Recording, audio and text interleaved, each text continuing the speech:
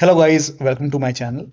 Today in this video I'm going to show you how to fix when you're unable to open Adobe Reader on your Windows 11 computer after installing the latest update. So after installing Windows 11 update. So after updating your Windows 11, if you're unable to open Adobe Reader, then please follow the steps shown in this video. Now to fix it, the first step is to uninstall recently installed Windows 11 update. So whichever update was installed recently, you can uninstall that update. For this, you can go to Windows 11 and then go to Windows Update settings and then click on Update History and then scroll down.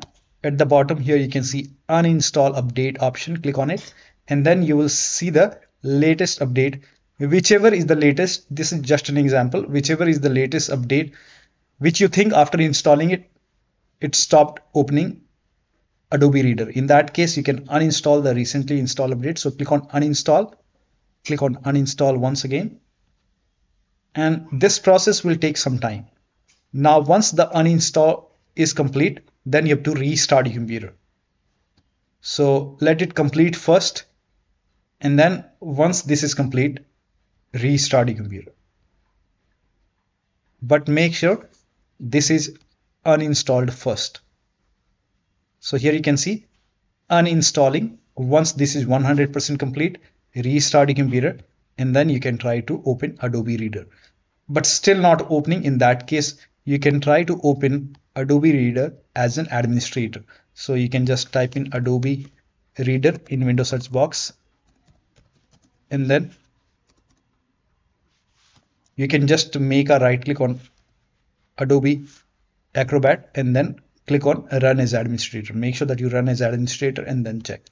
Still not working. Then the next step is to, if you have installed Adobe Reader from the website, then you can try the Microsoft version. So if you have installed it from Adobe website, in that case you can uninstall Adobe Acrobat first. So you can just make a right click and then click on uninstall and then uninstall it.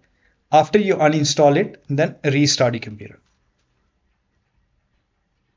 And after the system restart, you can go to Adobe website. So in the website, you can type in Adobe Reader and then you can go to website and you can install it from here.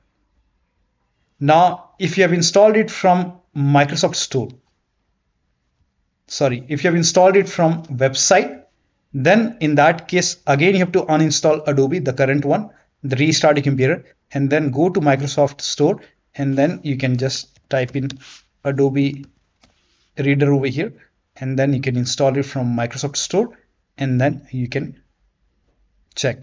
So one of the steps shown in this video should help you to launch Adobe Reader successfully. So that'll be all. Thank you so much for your time, and please like this video and subscribe to my channel.